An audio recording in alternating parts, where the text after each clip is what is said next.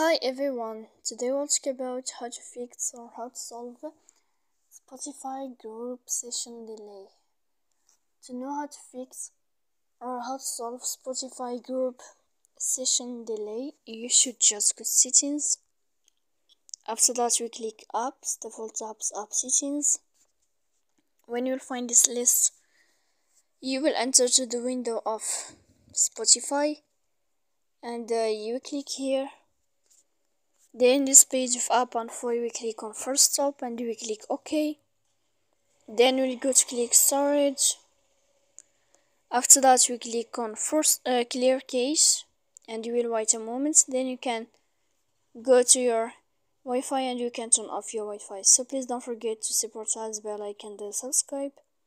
See you next time in another video and thank you for your attention.